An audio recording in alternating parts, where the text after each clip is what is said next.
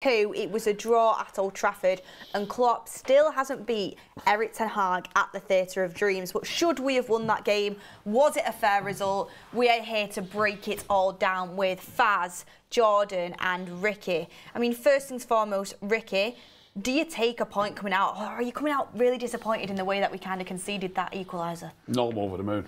Absolutely over the moon. I'd have bit your hand off before the game, and I don't get too reactionary over what happens in games, you know, late on. As you know, when I say it's not really a little thing, it's an important thing, but it's still one moment in the game that cost us 2 points. But it's difficult. I can't turn the clock back and say, you know, we could win this game. I'm over the moon with a point, and I'd have bit your hand off for a point before the game. And how that ended up being a draw doesn't really matter to me. I'm over the moon with a draw. Jordan, how are you feeling about it? Again, similar to Ricky, I think pre-game, I would have done anything to nick a point today, because going into it, I wasn't confident. Predicted that we'd walk away with a loss. But for me, as the game played out, I just like us to just be a bit more clever and not so hot-headed and be able to close out games. If you look at the last 3 games, we've been in winning positions and haven't been able to, you know, to get across the line. It's the difference between getting 2 points out of 9. So I am slightly disappointed, but you know, we've got to remember where we've come from. It was a good point. Yes, and welcome to everybody who will be joining over from Mark's final score. Faz, first half compared to second half, I thought there were similar, but there were two different halves in my opinion in terms of.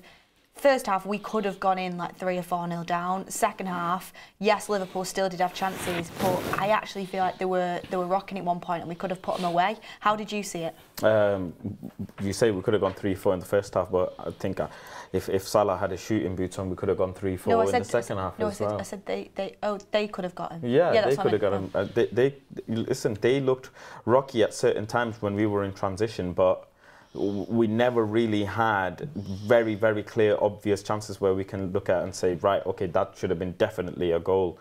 You look at Diaz's chance, Salah's chance that they've missed, you know, Nunez's chance that he's missed as well. They had much better chances, but hey-ho, we come away with 1 point. Would I have taken 1 point at this point? Yeah, but 3 would have been nice because we're trying to come 5th. So, Ricky, I mean, a lot of different talks about all of the performances across the pitch. We're going to get into each individual player, but one that kind of divided a lot of people today was Bruno Fernandes. A lot of people talking about how they thought his performance was poor. He had a fantastic goal, and me personally, I watched him at the end of the game and he was limping again. And did I think it was a good performance from him overall? No, I don't. But he does give absolutely everything every time he's on the pitch, and that's why I love him. But what did you think about the midfield performance and his performance altogether today? There was some really good bits. Obviously, the goal took the goal brilliantly. A first time shot, you know, to have the awareness to do that instantly. Usually, you'd see a player try and lift that a bit higher as well. I mean, he took it. I think he took it with his laces, with the inside of your foot. You can get it higher. Now it's easier to get it higher, and sometimes you'd expect a floaty sort of shot that drops into the net. Yeah. But he absolutely smashed it with his laces, and it was just out of the keeper's reach. But you know, a brilliant goal, well taken. And I'll mention something at the end of the game as well in a moment. But overall, in his performance, still for me, just not a bit too much all over the place. I'd love us to have a bit more control of the game by having players in the positions, and I just think he's a little bit he's erratic at times on the ball, as I've said many times, but he's also erratic out of possession. So overall, I would say just about okay, no more than that. But I want to mention this. I've often said, when you bring somebody on in midfield, because he does it a lot and he puts him on the wing, don't put him on the wing, put a winger on the wing. The disrespect, I believe it's disrespect, the ability that Ahmad Diallo seems to have, and the disrespect, and I'm coming back to Bruno in a minute, the disrespect that the manager has got for him, for his ability, to me, is an absolute disgrace. He doesn't seem to rate the kid whatsoever for him to do what he did.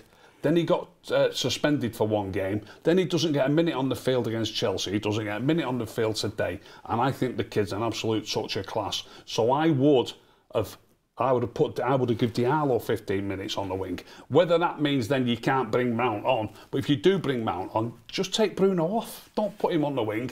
Now then, with hindsight, after he put him on the wing, he raced all the way back and dispossessed Salah around the edge of the box as Salah was probably about to score. Do you know what I mean? So you can give you could argue if he hadn't have if he had have taken him off, they might have scored at that point. They might have got that winner. So I can't see into the future. But despite the fact that happened, if the same thing was to happen next week, I would play Diallo. But today, it worked for him that he kept Bruno off. He had a really important hand in keeping us in the game. Yeah, I agree with you on that. I think the fact that Ahmad didn't get minutes is, for me, like you say, I don't get it, because what he did and how he got us through that FA Cup, and just not even the goal, his general performance, he deserves more time. That's why it's so frustrating for me to not see him have minutes. But like you said, a lot of people were going in on Bruno, and yeah, he got some passes wrong, he did, but it was so obvious to me that part of Klopp's game plan, he spoke about how important Bruno is to our team before, is every moment he gets the ball, cut him off straight away. They were on him like there was no tomorrow. It was obvious from the Liverpool players. He had no time on the ball. You've spoke about him, how he's not very press resistant, and that didn't work for him today. But he did get the goal, and he was hugely important in the defensive work that we did in the second half. That is what I would say. And for me as well, definitely wasn't the worst midfielder on the pitch, because for me that was Casemiro. I mean, Jordan, what did you think of Casemiro? It's quite sad, actually, to see a player that I've admired for so many years, and now he's finally wearing our shirt, to get to a point where you look and you think he's actually either A, checked out, or Father Time has finally caught up with him. Because, you know, I've seen him over the years dominate games and look and go, do you know what, that's the equivalent of our Roy Keane at times. And he just gets passed by far too often. I know we mentioned it, but when he kicked the ball out when there was a player down, until the referee stops the game, for me, as a leader on that pitch, he just keeps playing. And if younger players around would encourage him to put the ball out, that doesn't matter to me. We're Man United, this is our biggest rivals, you play to the death, you just keep going. So I really don't agree that he's just casually kicked the ball out. And I think in times gone by, he wouldn't have kicked the ball out. And he just looks like a player that is kind of... Do you mean when it was like Madrid versus Barcelona? Yes. Yeah, but not even just that as, derby game, he definitely wouldn't have done it then. But just in general, I don't know why he's gone and done that. And I don't know where you were sat, but he got booed for doing that, like heavy. And yeah, Mainoo, there's just so much pressure on his shoulders because he's not getting support from Casemiro next to him. Like, he should be learning and developing, playing alongside Casemiro. That's what you'd expect. And just today, just far too often, I just don't see enough from him. I see a player that is kind of checked out. I just want to touch on the Bruno thing. I don't think he had a great game. I think he took the goal really well. Defensively, yes, he's helped out, but you want him to make a difference in the final third. And you look at, people always compare his stats to KDB and your Sons and your people like that. The differences with those players is out of 5 decisive passes, they can make 3 or 4 of them. And today there was opportunities for Bruno to make that killer pass. And far too often, he's hitting the first player in front of him or kicking it out of touch or whatnot. Do you know why I think that is? Frustrating. Do you know why I think that is, though? And I agree with you, it's frustrating. But I think, and this, I actually look at Ten Hag for this as well, I'm going to be honest. He's getting really frustrated. We know what his mood's like in the game, and he's trying to overcompensate. He's running actually too much, covering other people's positions, and he's trying to overcompensate because we're down in the game. So once he gets the ball, he's absolutely knackered and he's mentally fatigued as well, and you don't get the same payoff. And for me, I think Ten Hag needs to tell him, doesn't matter where we're at in the game, doesn't matter what the score is or what's happening, stick to your position and do your job. Don't be running all over the shop, doing everything. And that's what I think his problem is. And I agree with you, like, the amount of passes that he should have got right today was frustrating, but it's because he's overcompensating, trying to do everything, in my opinion. How can we expect a 29-year-old professional footballer to be told that you need to concentrate on the pitch and He needs to be more disciplined, and for me, Ten Hag needs to put his foot down on that. 28, if I'm not mistaken, 28, 29. I'd expect that sort of conversation between the manager and a player like Kobe Mainoo, maybe.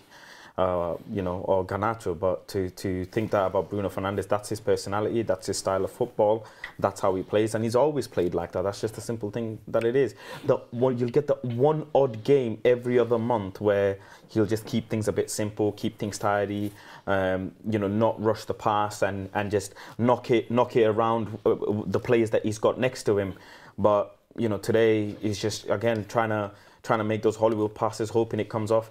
And it's not just him making the pass, it's also very frustrating for the players who have to chase the ball, because, you know, you're looking at Bruno every other time, and I promise you players are telling him, like, calm down a bit because I'm gassed out now. You're hoofing the ball and I'm having to run and get to the ball as well, so I'm getting tired. It's just, if a manager has to tell a player that plays like that you need to calm down at 29, 28 years old, I think that's worrying. Sometimes just keep it simple. A 5-yard pass can be just as effective as a 25-yard pass. And sometimes, you know, there's an obvious option for him, and he tries to go for that Hollywood pass. I think you just said something, by the way, that you seem to be missing with what you're saying. Now the Hollywood passing and all that. Some of his 5- and 6-yard passes go wrong. No, that's true. He's trying 5- and 6-yard passes that are getting, like, who said it? Was it you said it? They get cut out by the nearest man. One when he tried to put it through to Mason Mount. Just a 6-yard pass, it goes straight to the guy in front of him. There's two exact same situations in the, was it the Chelsea game? Brentford game, I think, edge of the box. Just kicks it at the player who's standing from here to that screen. You know what I mean? The thing is, sorry Beth, the thing is, if the manager had that type of football that the team was playing, and everybody else in the team was making loads of 5-yard, 6-yard passes, and Bruno was the only person making those Hollywood passes, we would say, right, Bruno, you're the culprit. Look, I'm very much critical of Bruno, but I will say is, we don't play football that accommodates 5-yard passes anyways. The fact that we expect Bruno to do that, the manager doesn't expect the team to do that. The manager doesn't set out the team to play football like that. Look at Liverpool today. How many times we heard, you know, the commentators or whatever saying, this is sensational, the way they just 1, 2, 3, 4, and then boom, you have a final chance. We never play like that. The fact that we ask Bruno to do that, I think, is naive of us, because we should be actually saying, Erik, why don't you ask the whole team to play the ball out 5 yards, you know, use everyone next to each other? Why are you allowing the hoofball to take place and not getting hold of it? It's happened all season, isn't it? Well, yeah, we spoke about Bruno. I do want to continue on Casemiro for just a little bit, because I do think a discussion needs to be had. I mean, talk about giving the ball away, he's terrible for it. Like, people always going on Bruno for it. I think he's worse. And he does it in more dangerous positions. And not only that, not only does he give the ball away constantly, he's diving in because he don't have the legs to chase players. He's getting left for dead a lot of the time in the midfield, gaping holes. I actually thought that Núñez header, what he got, that then Luis Diaz finished the chance, he should have got there. He was slow off the mark. One of his worst performances in the United shirt today for me. And what scares me is that we've been told that a holding midfielder isn't our priority in the summer. For me, Mainoo should be playing as, like, he can play as a 6, but I think he's so good as an 8, and I like seeing him in the box, because I mean, look at his goal today. He can do everything. We should be in for a holding midfielder, because Casemiro should not be starting for us next season. He can, and it's a shame, because he was one of my players of the season last year. Yeah, same. He was quality last year, but it's like over the course of the year he's just deteriorated. Yeah, it's sad to see. Like I said, it's I don't know what your thoughts on it, but I just looked at him and he just looks like a player that's kind of just checked out. Like I said, and what epitomised it was him kicking our ball out. That is not the fiery leader, dominant midfielder Casemiro that I remember. It's just like a player that was just sort of in cruise control. And then I think one of the Liverpool players walked past and like sort of high-fived him and thanked him for kicking the ball out, and he sort of acknowledged him. Like that is not the Man United Liverpool games that I've been brought up on. Like that don't happen. You know. I was sat there saying, you know, can Amrabat do any worse than this? I know he's been poor, but can he do any worse? I mean, I remember when Bruno Fernandes played as a 6 last season. Would have preferred that, genuinely. Like, he was poor today, and holding midfielder is an absolute top priority. Absolute top priority. The problem is that, yeah, like I said, it's piling the pressure on Mainoo's shoulders, and you know he should. Yes, he's an exceptional talent, but we shouldn't be so reliant on him in midfield. Like the pressure should be shared, And we're going to end up putting him in a position where he's going to be doing too much. And he may pick up an injury or something. And that's not right. And you're talking about the 6, the 8 or whatever. He's 18. So whatever weaknesses there are in his game, he's young enough that he can develop and learn both positions. But at the moment, he's being asked to do a bit of everything. So he's a bit of a jack of all trades in our midfield, rather than just focusing on, right, you play in that 6 or you play in that 8. So we're not getting the best out of him. We can still get more out of him. We're so reliant on him. Yeah. I think there's a systematical problem as well, because anybody that plays in that position, that 8/6, at times they look really well when they go further up in the pitch. So you look at Scott McTominay, right, who's played the 8 before. Him in the box, everybody's like, oh, Scott McTominay further up the pitch is really good. Kobe Mainoo, further up the pitch is really good. Eriksen, further up the pitch is very good. Sabitzer, further up the pitch is very good. What does that tell you? All of these players, when they're playing in this system that Erik sets out, they look good when they go further in the pitch. Now, you said we need a holding midfielder. One holding midfielder alone will not be able to cover the width of the pitch. It's too much of a task for him. He needs competent fullback. I think Dalot's competent enough, but if Man United can get another fullback that's just as competent, if not better, will help the system more, because the fullback is supposed to join in with the holding midfielder in attacking transition, so that if we lose the ball, there's 2 men instead of 1 covering the width of the pitch, because in between 2 men, you're cutting the pitch in half, aren't you? You're sharing the workload. Whereas any person you get in to be a single holding midfielder, they're going to get caught out. Yeah, I agree with that, but it doesn't take away from the fact he gives the ball away constantly, and he's got no legs, and he's not got the physicality, I feel like, to run anymore, like the way that he needs to. But I do think that the system does expose his weaknesses even further, and it is unsustainable for anyone who plays there. I get that, but he's just particularly individually really poor at the minute for me. I mean, would you sell him in the summer, Ricky? Yeah, I'd let him go. Yeah, I'm a big believer though in having your midfield players doing both jobs. If you speak to Roy Keane or Paul Scholes, I know it's a different era now, but they've won, like, I don't know, God knows how many titles between them. It's about all of your midfield players defending when you're out of possession, and all attacking when you have. So I've just looked at Liverpool's midfield today, who played us off the park at times. I think you might regard it. He's not definitely a defensive midfield player, but maybe Endo is a midfield player. The other 2 midfield players, Slobozai and McAllister, they're just midfield players. And Endo went off as well, and they brought on Jones and they brought on Elliot. They're not playing with a CDM. They're just central midfield. They're just central midfield players, and they've played us off the park. But our best midfield players at keeping the ball. Eriksen's one of our best midfield players. Yeah. I'm not interested. Like, people might say his legs are gone, but Casemiro's legs are gone. Do you know what I mean? Yeah. Eriksen came on against Liverpool in the Cup, still looks a class player to me, and he'll probably leave us in the summer, and he'll probably go and play for a better team than us, like Sancho's doing at the moment. I think what's frightening about that Liverpool midfield is Klopp rebuilt that in 1 summer. Can I just say, Endo is a defensive midfielder, though? He is more defensive than the 2, but he gets forward to the edge of the box and he just keeps the ball ticking over. They're great at keeping it ticking, he does attack. I know he got disallowed, but he scored here, didn't he? You know, imagine Casemiro scores goals. But he scored a goal in open play, Endo, here in the cup, didn't he? The one that got short off. So does Rodri, though, but he's a holding midfielder. Yeah, well, this is it. So people are calling him holding midfielder players, Beth, but they're just good at tackling and strong. Or Rodri's certainly very strong. That's what a holding midfielder is. Yeah, but it's the position that you play on the field. It's not about... When you talk about a holding midfield player, it's not the characteristics. When Keano got described as a holding midfield player, Keano wasn't a holding midfield player. He's up and down, up and down, up and down, and he get in the box. What people were describing was his strengths, and his strength was his strength and his determination and his tackling. That's the strengths of his game. Paul Scholes was his strengths was scoring goals, making goals, getting in the box, passing, not tackling.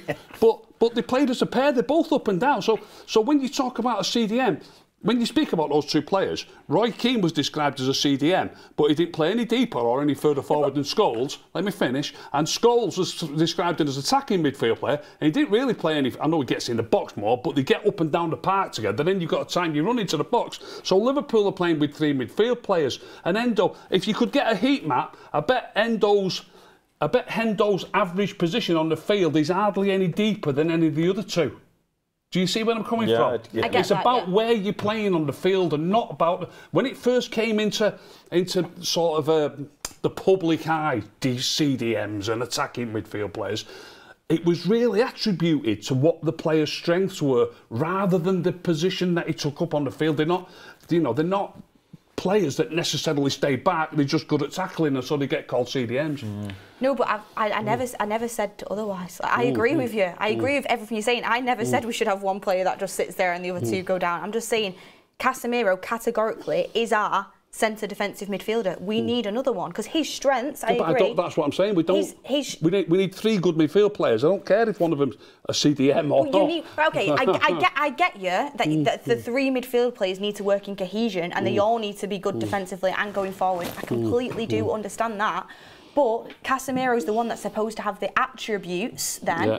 Of a holding midfielder, the one that is supposed to break up the play, the one that is supposed to distribute the ball from the back, and he's not. He's not good enough at his job. I'm sorry, he's not. He's late to tackles, he dives in too much, and on the ball, he's not good enough. We need a better player. I just don't necessarily agree that I would describe that player as a CDM. But we need a fitter, better player. Just a midfield player. That's what Amrabat was supposed to be. Yeah. So we all said last season, come on, you've got to get some legs around Casemiro. You've got to get him some support. It's before Mainoo made his debut. Bring someone in to help him out. That was Amrabat. So they were supposed to be the pivot, and it hasn't happened. I don't think. How many games have they started together? Yeah, it's frustrating. Yeah. I mean, let's move on to Rasmus today. Rasmus Højlund works his absolute socks off. The guy, bless him. Like he's. I cannot question his commitment, his determination, his work ethic, because he just doesn't stop running. But it was a tough ask for him today. Van Dijk is top level. I mean, he is. But doesn't get helped out by the lack of service. I mean, Faz, what are your opinions on that situation? Yeah, I mean, we didn't go forward enough and in a method where we were going to be looking for him. The way we were going forward is hit the ball to Rashford, hit the ball to Garnacho, and they cut in and try and have a shot on goal. And maybe there's a deflection or a parried away ball from the keeper and Rasmus gets in. I don't think I've seen once where we were trying to find Rasmus, in all honesty. No midfielders, no wingers, we were trying to find him. And obviously there's people going to turn around and say he's not good enough or he's not the player that we need a striker. All of it might have some truth to it. But like I say, the team as a unit, we haven't played good enough to say that Rasmus wasn't getting the service or wasn't being brought into play. I just didn't see him being used at all for anything that we needed him to be used for. Did you see in the second half when Rashford's come down the wing and ended up kicking out a touch, and Rasmus absolutely lost his head with Rashford, screaming at him that he had. He got to the dead ball line, Rashford, at that point the ball was on his left foot. If that was a left-footed player on now, I know it's old out. If that was a left-footed player, if that was Anthony, he'd have fired it across. And he's coming running in at the near post, and he's dying for that ball to be in front of him. Yeah. Whether he can just hit him and go in, but he's going to try his utmost to get on the end of that ball. Rashford almost faints as if he's going to hit it with his left foot, but checks back onto his right and loses it. Yeah. Checks back onto his right and loses it. Don't check back, just do it and just worry about what happens next. I think sometimes they think they want to try and get the perfect goal where it's dead easy and someone's got to tap on. Sometimes when you get to that dead ball line, you've just got to fire it and hope for the best. And Højlund will have been shouting him. He would have knew that he was there. Yeah. I'm sure he would have knew that he was there, but he doesn't fire it across. Højlund's devastated. Yeah. It was nice to see that he is strong enough to have a go at someone like Rashford and be like, that's the pass you should have made. And there was a bit of off the ball then between the two of them, where afterwards the ball's gone down the other end and you could see Rasmus still saying to him, listen, like, just get it across to me. I'm here. I'm making the run. Yeah. But I think you're only going to get maybe 1 or 2 opportunities in the game. Yeah. He'll be absolutely distraught that didn't get fired across. Yeah. And again, look at the goals he scored in the Champions League. I mean, that alone tells you what he can do. He's got good finishing, you know, he's got good awareness, good first touch. We should be using those things, but like I say, the team, we're not playing the football good enough to say that we've given him the chances. We've not. When he came in originally in Manchester United, we already knew that it's a graveyard shift for any striker. So then he has a goal drought. He then goes on a crazy run. But now that the team are not playing, people are. It's very. I'm sorry, but it's very fickle and naive to just say he's not doing enough. What is he supposed to really do? You want him to get the ball, beat 2 men, and go and score like he's some superstar, world-class Ronaldo type of player, but that's not the case.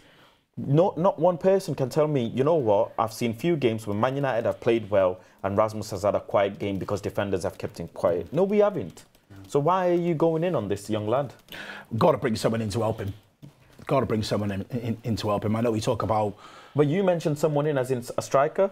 Yeah. I mentioned someone in as in a number 10. Bruno Fernandes is not the person helping him. He's not helping him. Mason Mount would have helped him a lot more because he's the type of player that likes to play. Listen, 1-2 passes, right? Playing off someone is one of the most easiest, simplest and best methods of scoring goals and getting forward.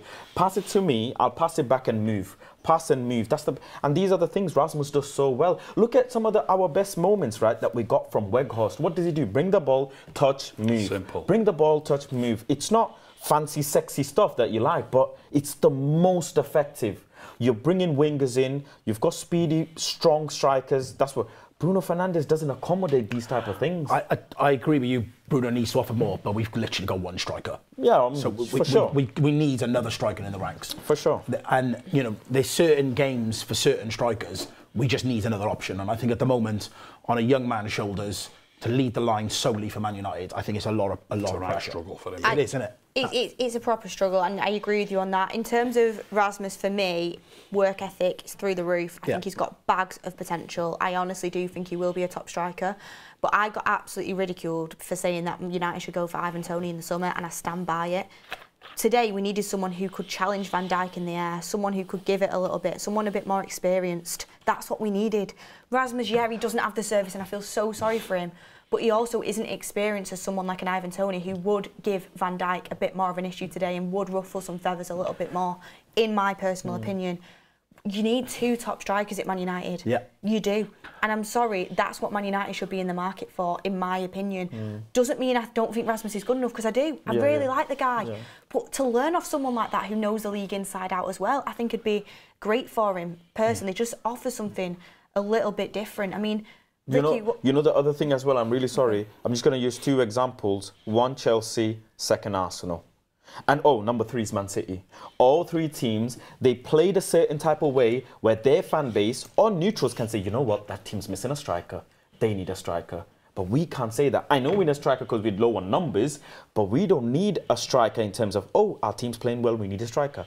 Our team's not creating chances for the person who's going to play that position, whether that be Ivan Toney or whoever. That's not what I'm saying, though, and I get it. Like, I agree with you. We're not creating enough chances, and that's a team issue. I agree with that. But what I'm saying today, to help out the team a little bit, the centre-forward's role isn't just to get on the end of chances. Obviously, it's a big part of the game. Sure. But a big part of it to help us out a bit would be hold the ball up a little bit more, be a bit stronger, run the chance, make the right runs. Like, Højlund is very good, but he's inexperienced, and we could have done with that a little bit experience more. When I watched Ivan Toney for Brentford against us, when I watched him for England, like, he's constantly... He's a nightmare. He's a nightmare for centre-backs, and that's what we needed today, in my opinion. And I know it's not popular because Mark doesn't like him, but that's my opinion. So. Mark doesn't like Ivan Toney? He doesn't like Ivan Toney? He doesn't think we should buy him, no. Because it will stifle Højlund's progression. No, it'll help him. Can't believe that. His thing is bringing a striker like him in, he's going to want to play every single game. Højlund needs to take a break, and we need a strike. Well, Ivan Toney is the perfect example. Look, I'm a big United fan, and I want all the players to be great, and I give everybody as much opportunity as they can. And Højlund's been here all season now. It's his first season. He's just about doing okay, but that's it. Yeah. Nothing more. I mean, Beth just, I thought about this, it was a little bit tongue-in-cheek, but I'll say it now, I've mentioned it. Beth just said we need 2 top strikers. We haven't got one at the minute. We haven't got one. He's half decent, that's all he is. We've got potential. And that's what he's got potential, he could get better, but at the minute, it's just, look, it's not the end of the world being an half-decent Premier League striker, by the way. I wish I was an half-decent Premier League striker when I was playing, do you know what I mean? Yeah. So I'm not, it's not a massive criticism. He's an half-decent Premier League striker. Yeah. And that's it. Yeah. I think he has the ability to be a top striker, and, you know, you say about stunting Højlund's development. First of all, I think it'll help his development, because the last thing you want is a 21-year-old being run into the ground and being stifled with injuries. With the type of player he is, he's explosive, he's pacey, you're likely to get muscle injuries. Like, it's just science. So, hopefully for playing 3 games a week, 2 games a week, because we want to be in Europe, you need Højlund some of the pressure to be taken off his back.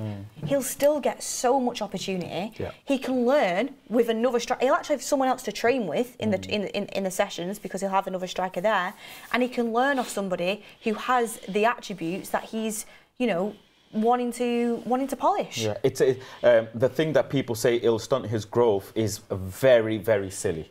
It's very silly. I can't even imagine how people come to that conclusion.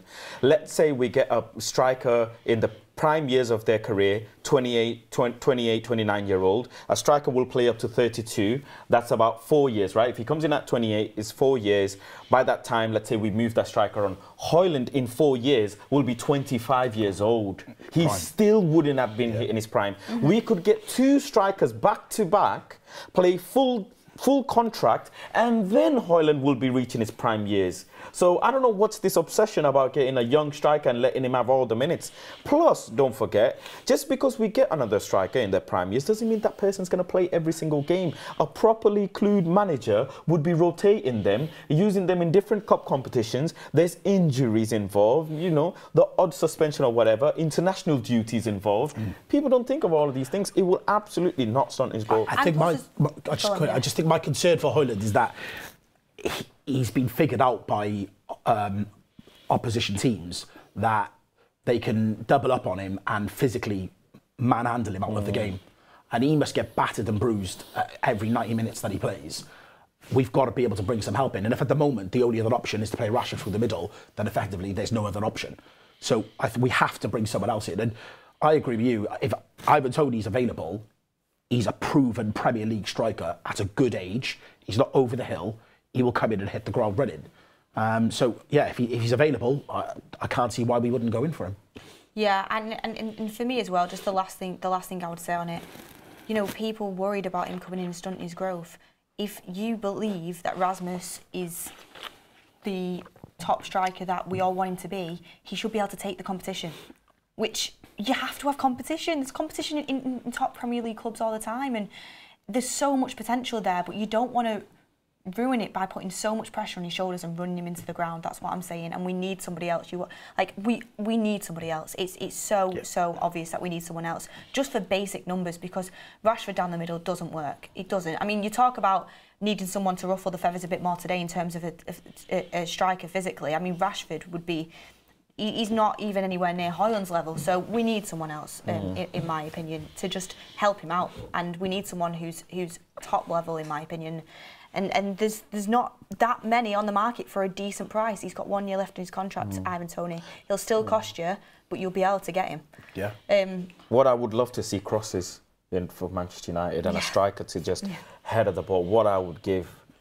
I love like goals from headers and stuff, and good crosses from fullbacks and wingers. I mean, that's what Man United was built on, isn't it? Yeah. Wingers that can cross the ball from deep, and fullbacks that can cross the ball, and midfielders that can spray the ball, and we just don't do it at all. Well, I want to talk about that. I'm just going to read a few super chats out and I'll come back to you. Dylan McNeil says, Beth gets all the comments. You are beautiful souls. What a game we watched. Good health to all and happy rest of the year. Thank you very much, Dylan. Thank you for your super chat. LeBron James I think I look better than you today. Why did nobody comment me? That's so mean. Yeah, because you get it every single day. Today I made an effort, did my hair, did my makeup, and I didn't get one single compliment. Oh, Faz. I'm messing. Faz. I like the jacket. Thank you. It's really nice. LeBron James, playoffs are soon. Support us, Lakers. Calvin Stewart says, Wamban, I think you mean Wan-Bissaka. Wan-Bissaka is a good player, but that tackle was stupid. The point was a good one, though. Tamrilik says, Mark gave Bruno a 5. What's a 4? He just takes... What? He just takes the toilet in the centre circle. What a disgraceful display. Super Chats never fail to disappoint. Martin Saunders, Ricky, everyone has players they like and dislike. Maybe Erik ten Hag just doesn't like or rate Ahmad. International says, agree with Ricky on the Ahmad treatment, it's disgusting. Ashe says, do you think it's a coincidence that our best performers are our young players? Maybe it's because they actually listen to Erik ten Hag. Pizza says, Erik ten Hag is playing these players full season, then there will be no excuse when he wants to sell them in the summer. They have been disgraceful, clean out. Ghost Hunter says, people need to remember Casemiro is getting older and not younger. Luke Collins says, someone wake Ricky up, he's snoring down his mic. Was that Ryan? That was Ryan. No, Luke says that, but yeah. Morten Eriksson says, what's with the sudden bashing of Rasmus? Oh my God, no one's bashing Rasmus. No one's bashing Rasmus. They're just saying we need 2 strikers. Heel Robinson says, we need 7 new players. Simple. Erik ten Hag in until January. Pengas92 says, if Casemiro plays like that in the Saudi Arabia, he'll go missing. Brian says, do we not think something is off with Casemiro, i.e. injury or fitness? Not been given enough recovery time for players to follow the normal path back. Ali Visual says, Mainoo is underperforming since Chelsea match. He loses the ball cheaply a few times and he's not engaged. Time to rest him. Not Important says, as much as I love him, Højlund does make some horrific runs and needs more coaching. Look at the run he makes when Anthony's running 3v3. And we've got Tom Edwards saying, good result, but Rasmus needs more service. Ali Visual says, Højlund needs another season. He's running around, but he's always off position for the finishing end. We need a true poacher striker. LeBron James says, Fazzy is the best looking Liverpool supporter ever. Colin Felix says, get Vout back on loan next year to mentor Højlund. I've heard it all. Asthmatic Splash says, we need to stick with the manager and get rid of the deadwood. We've needed this clear out for so long. Going to speak about Kobbie Mainoo in a little bit because I think that's a harsh super chat on him. I think he's great, but I want to speak about what you said, crosses and fullbacks and getting involved and stuff like that. I mean, for me, I feel bad because Wan-Bissaka is not a left back. Like, he's not. Like, he's got his limitations going forward as a right back, and then to ask him to do it as a left back, it's a really tough ask. But you see in Liverpool just not even pressing him and leaving him open, and still Onana, Campbell and Maguire don't want to pass to him because on the ball he just is a bit of a liability. Going forward, sometimes his overlapping runs were hindering us rather than helping us. I mean, Faz, has not having a left back all season been, like, how big of an issue has that been for us? Massive, massive. Because you're thinking in terms of we don't have a left back to be helping Rashford, or we don't have a left back that can cross like Luke Shaw. But I look at it in a slightly different perspective, right? So look at it this way: Andre Onana has the ball. He's got his 2 centre backs and a full back. He can only concentrate on that side of the pitch. Because he doesn't have a consistent left back playing week in, week out, he's already got one half of the pitch that he can't pass to, because if he passes to the left centre back, the left centre back isn't confident enough to pass it to the left back because we don't have one. So he's only got one half of the pitch that he always plays through. And what that does is the opposition team, they will straight away have their triggers that if the ball ends up on this side, you know who to mark. And if the ball is looking like it's going to go here, this is how the opposition team are setting out. So they're already prepared. And that's not how it should be. It should be, you know, they don't know if we go left back, right back, both centre backs, they could hit us from anywhere. They could build up from anywhere. So you need to be aware. And not having a left back, that's why, you know, like I say, I lost sleep and I thought it for days and days out and came to the conclusion that left back is the first transaction that we need to make. We need to, whether you want to sell Luke Shaw or Malacia is a different conversation in itself, but we need to get a left back ASAP, because centre backs we're going to get already, and I'm glad that we're in the window for a left back, because that opens up our options to play out from the back, and it'll help us going forward. It helps the wingers as well. I know Mark said before, right, that me and Ricky spoke about, that Dalot didn't get back and get high enough, get up the field enough. And I'll let Ricky come on this because he said something about that, didn't you? What about today's game? Yeah, you said that the team weren't going forward enough. We were pinned back too much because Liverpool had more of the ball and they played better than we did in general. And Dalot got for... It's such a natural thing to do on the football field when you are a fullback. When you get forward, you want that midfield player to give it to you, and then also you want to try and interplay with the winger. It's just the way the game goes, and that lot got forward. I'll be surprised if I go and re-watch it on the TV. I'll be very surprised if I can find one instance where I can say, that lot should be further forward there. What's he doing? I think you can only go forward when the opportunity is there to go forward. I know this is tongue-in-cheek, but when they're camped in our half, you can't just go running up the wing, can you? Do you know what I mean? So I thought Delo had a good game. I thought the I thought it was great. I thought it was great. Yeah, the centre-backs were great. I thought Delo was great. But you're right, we are massively missing Luke Shaw. And you look at his availability this season, and yeah, a decision needs to be made in the summer about bringing someone in to put some serious pressure on him when he is fit, or if he's not fit, somebody that can come in and can play in that position, because you've seen when he's had competition in the past, he's been great.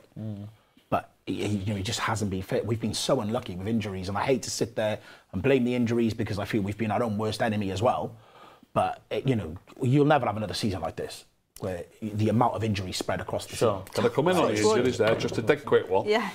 Absolutely fantastic getting a draw with Liverpool with our 6th choice centre-back playing with so many injured centre-backs. Let's make no mistake, his 6th choice, that's staggering, that. And we get a draw with Liverpool. And yeah, their first it's the most important, probably the most important position on the pitch, don't forget that. Yeah, I do think as well it is a penalty, by the way.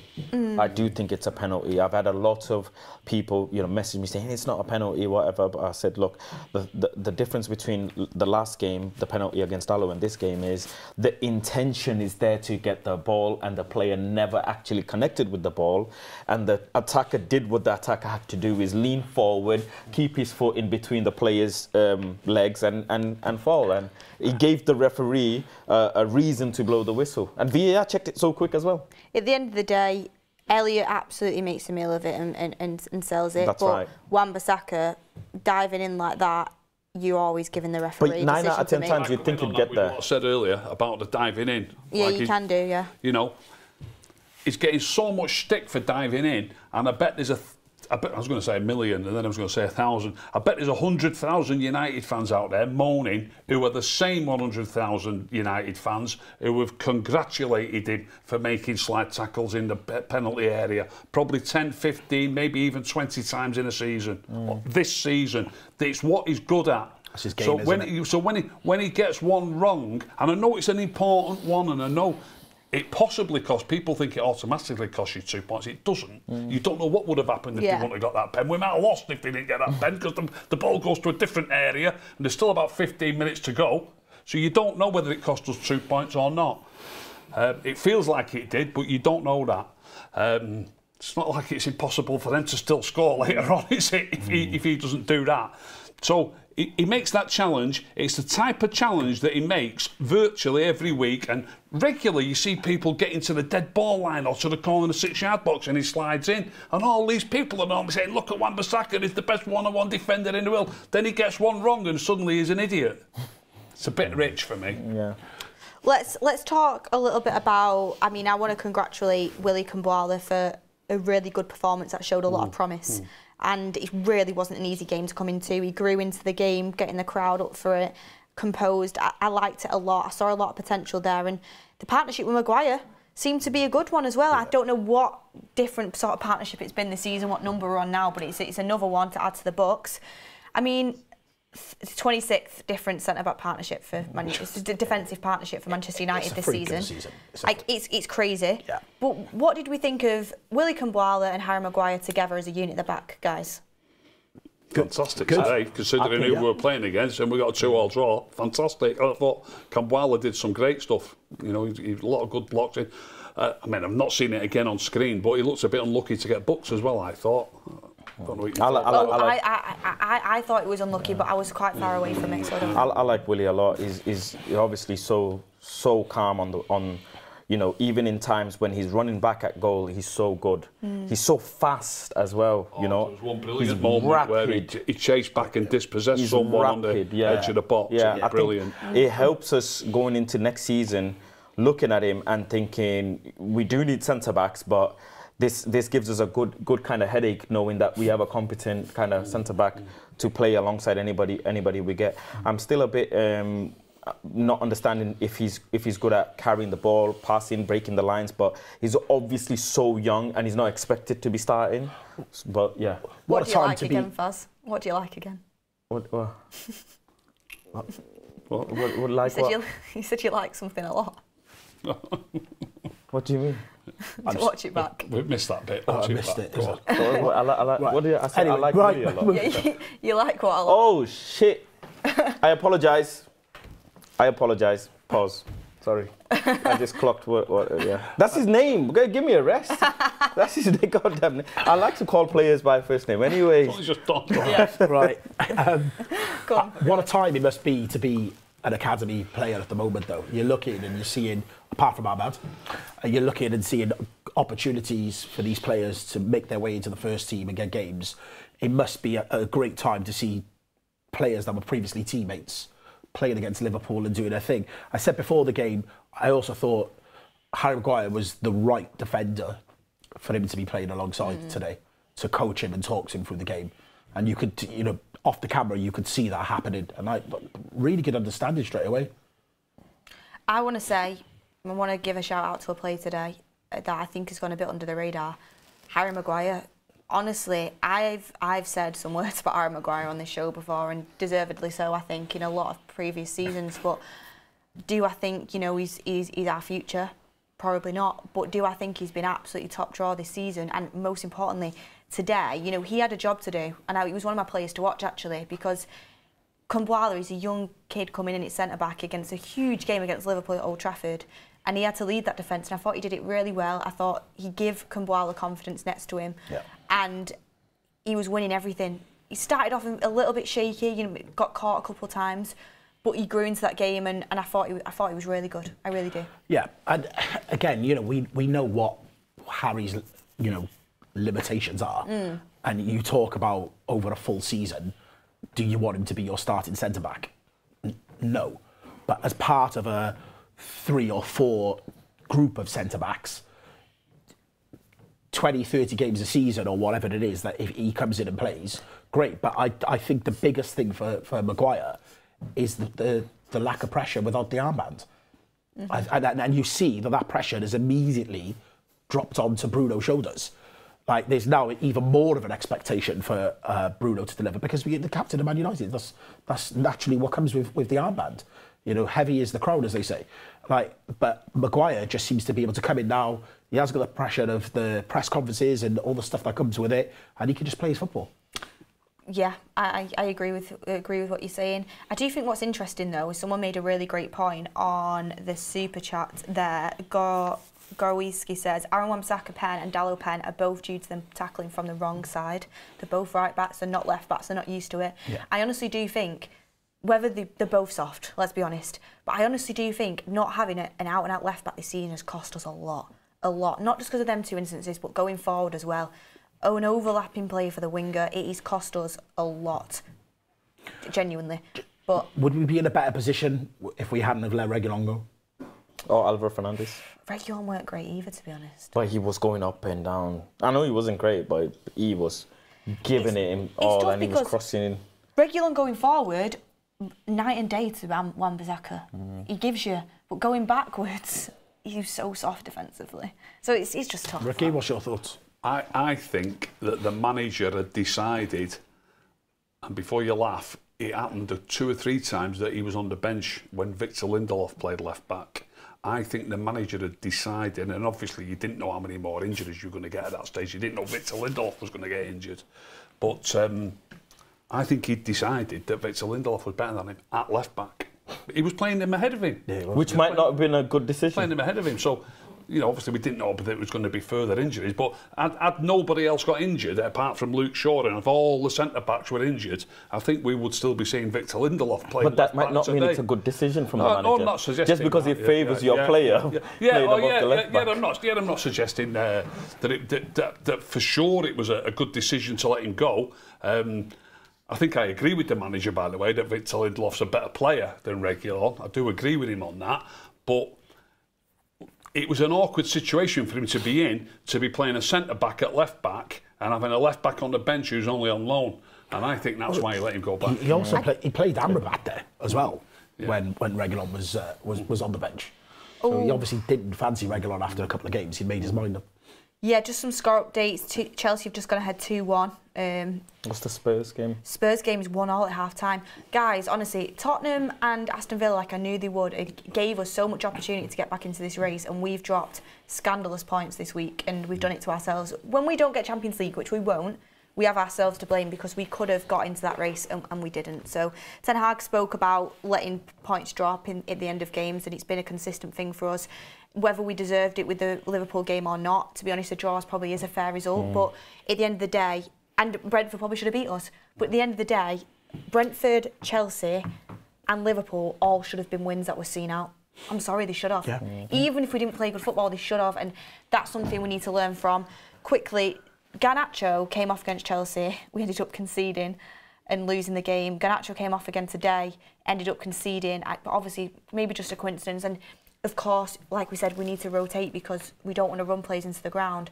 But do you think Ten Hag was a bit too hasty at Old Trafford to make that change today? I don't know.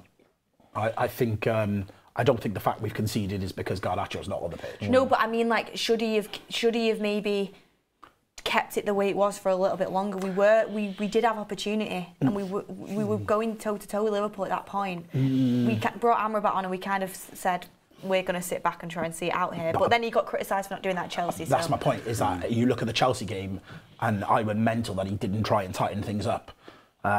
So no, he's damned if he do, he's damned if he don't. I think he needed to bring someone on to try and get control of the game. And you look at the bench, and Amrabat was probably the only option that he could have made. I don't think it's because Garnacho wasn't on the pitch. He's not exactly unbelievably defensive, is he? So I think that's a coincidence, personally. Yeah, well, it's just having that attacking threat. Like Ricky said, he would have brought Ahmad on a winger, or maybe kept the same style of player on. It's interesting. I think you also got to remember that team's confidence is shot a bit. True. So at 2-1, yeah, if you're confident and you're flying high, you would have changed like for like and thought, right, we'll go and try and get the third. But I think where we're at the moment, I think he's tried to tighten it up in the middle, and that's why he's put someone up in more defensive. Did he come on for Kobe Mainoo, or who came on for Kobe Mainoo? Mount came on for Mainoo. Right. Amrabat came on for Garnacho. Yeah, the only difference is today we're at home and Chelsea were away. But I mean, it's one of them. It's one of them situations. Yeah. And at the end of the day, it was a penalty that we ended up conceding to anyway, and we never know what would have happened. So it's an interesting topic. I do want to. I mean, by the way, some of the Willie Kambala jokes in the chat, by the way, are absolutely sending me. I wish I could read them out, but I can't because I'll get clipped up and I'm just not having it. AI is a big thing nowadays. God knows what they'll make it into. But Kobe Mainoo with an absolutely unbelievable strike today. And, I mean, running out of words to describe him. Ricky, what thoughts? Fantastic. I love him.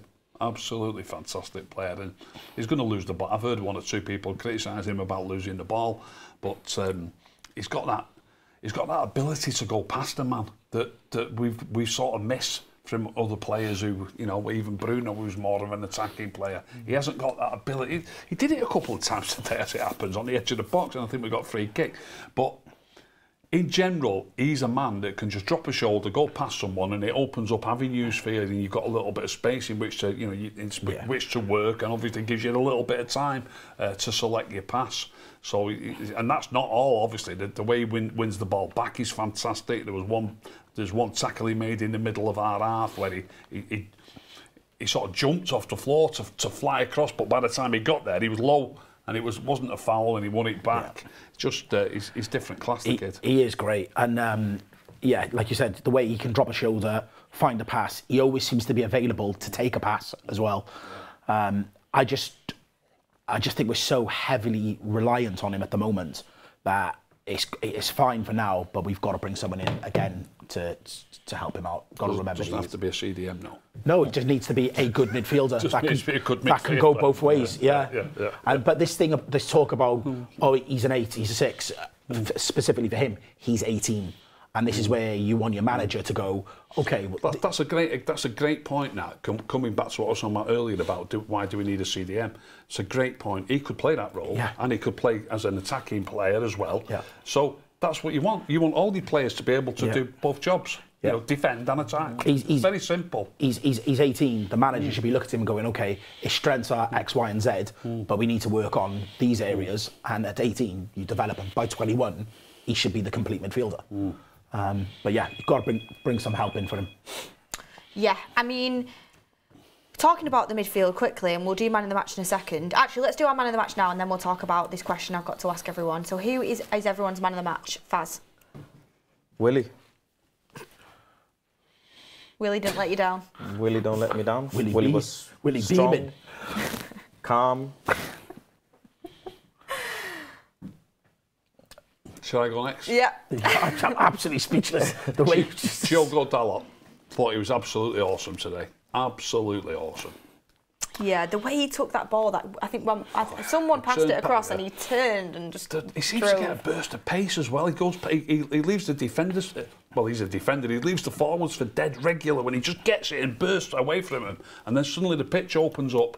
He was just absolutely fantastic. Who did we play? I think in one of the cup games, the forwards was saying that someone crossed the ball to Dallo from one side to the other, and he controlled the ball mid-air, turned and left me, and I was like, there's no way I'm catching this guy today. He's just he's that good. And I thought he was fantastic today. He was one of a kind of a player. He was great today. That lot for me. I think I'm going to agree with Faz. I think just given the occasion, the lack of appearances, and the fact he was playing Liverpool's first attack, first choice attack. I'm going to go with Willie. Interesting stuff. I'm going to go with Harry Maguire. The only reason I'm going with Harry Maguire, I like the fact that both of you have given it to Willie Kumblala, so I wanted to give Harry Maguire a shout out because I do think he was top drawer today. I really do. Both of them were really good. So, and you've gone with Dallo, who I thought was the other one that was in with a shout. So I'm going to go with Maguire. We've all picked defenders. Yeah, exactly. Shows what the game was like. There was only one weak link in the defence, and I feel bad because he's not a left back, but it's just defensively he was decent. It's just on the ball, it's just nothing, literally nothing, and it's like you need that, you need balance, and Liverpool just left him, and we still didn't pass to him and Anna still didn't look for him from the goal kicks and distributing out from the back. But yeah, I go with Harry Maguire. This is the question I wanted to ask us to round up the show. So, any comments from Erik? I can bring some in, yeah, but I wanted to ask this question first, if that's all right. Yeah, go on. So, Manchester United have, it's to do with our midfield, Manchester United have Bournemouth away, that's going to be a tough game. We have Newcastle at home has been postponed. Then we have Coventry in the FA Cup finals. But looking towards the end of April, United have Sheffield United at home, they have Burnley at home. Obviously, there's no easy games in the Premier League, we know that. But considering how poor Casemiro has been, is there an argument that Mason Mount has to find a place in this midfield? Would you, at home, so Sheffield United and Burnley, consider playing Mount, Mainoo and Bruno as a midfield three? Mount, Mainoo and Eriksen, I'd play. Let's get looking after that ball, all the players. Let's get them all looking after the ball. Give them a chance. Say that again. Mount, Mainoo and Eriksen. Give Eriksen a chance. I don't understand why he can come on against Liverpool and make a big difference for us in a cup tie, and it's just completely forgotten about straight away. You're talking about the three being a three as a unit. Yeah. We're talking about positionally, we're talking about discipline to hold your position, get backwards and forwards. I would honestly like to at least see it. Mainoo, Mount and Bruno in them games. I don't think you can do it in other games, but for me, Casemiro's giving it away so much anyway and missing out on challenges anyway, where I'm like, you know what, why don't we just give it a try? Mount needs to find a place in this team. He's doing too well to not. And he's not going to bench Bruno, and Mainoo has to play. What do you think, guys? Faz, Jordan, chat? What does the chat think? I like Mount, Mainoo and Eriksen a lot. I do, but Manchester United can't live and breathe and function without Bruno Fernandes. That's just a problem. So it'll have to be Mount, Bruno and Mainoo. I think Mainoo and Mount will do a really good job together because they both have energy, you know, really good at defending, you know, really good at going forward, good at passing the ball around. So, but we know he's probably not going to do that. He's probably just going to be playing Casemiro again in those games as well, which is him sticking by his stubbornness and his experiments that he does. So, yeah. By the time it comes round, like that, is that in the space of 4 days? Did you say that? Is that we're playing them both in one after the other? Burnley and Sheffield United. Yeah, 24th and the 27th. By the time that comes round, Champions League might, I mean, it's fairly a dead duck now. It might be completely out of the window. Why don't he rest a few players? Why doesn't he play Ahmad on the wing and drop Rashford completely for 2 games? I saw your tweet, by the way. I saw your tweet, by the way, during the Chelsea game, Beth. It's about time to bring Rashford on. It's never time to bring Rashford on. The only reason it's never time to bring. He's bringing tweet receipts. The reason why I thought it, and I was wrong, by the way. In hindsight, I was wrong. The reason why I thought it is because it was so open and it was like a basketball game, and Rashford in behind usually is a big threat. So I thought that's why I think. That's why I think he has been. Did you get hammered for that tweet? Because I think a lot of people did think it. And me and my brother both said it. We would have brought him on, and then after the game we were like, I'd never bring him on. We were saying it was the wrong decision, and that's shown us now. It's the wrong thing. On, let's see what he can do. Look at the goal. You talk about pacing behind. Look at Ahmad's goal against Liverpool. It's like Linford Christie. By the way, Elanga got an assist today. Elanga getting assists, and Wood again. What score's that game? 1-1, but you know, again. Chris Wood, sorry, Beth. Go on. I was on about Ahmad when you watched to talk about midfield players. Well, you drilling me back from the Chelsea game, bringing up receipts from the Chelsea game, but yeah, that's. I mean, yeah, that's where we're at now. One thing on you wanted to know what Erik ten Hag had to say. I'll quickly read it out because at the end of the show, but Ten Hag says, on one side, I'm disappointed that we have dropped 7 points in 1 week after being in winning positions. True. Why are you disappointed? You said you played good games. But we have to blame ourselves for making stupid mistakes.